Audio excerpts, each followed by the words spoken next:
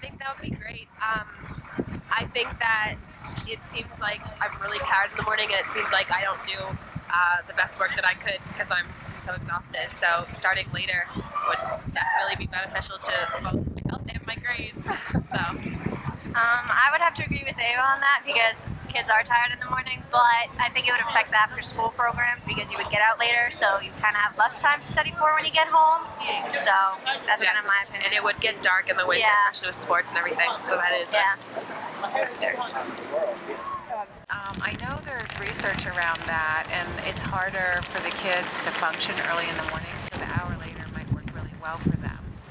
I do think there's too many breaks in there's like a February break and then an Easter break, and I think it's probably a good idea to consolidate those. And I think the trend in most countries is going to a longer school year, and I think that's great, actually.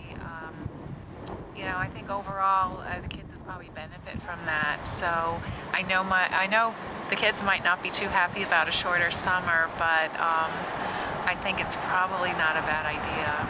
So I'd be supportive of some changes like that. It's very difficult to get my daughter up in the morning.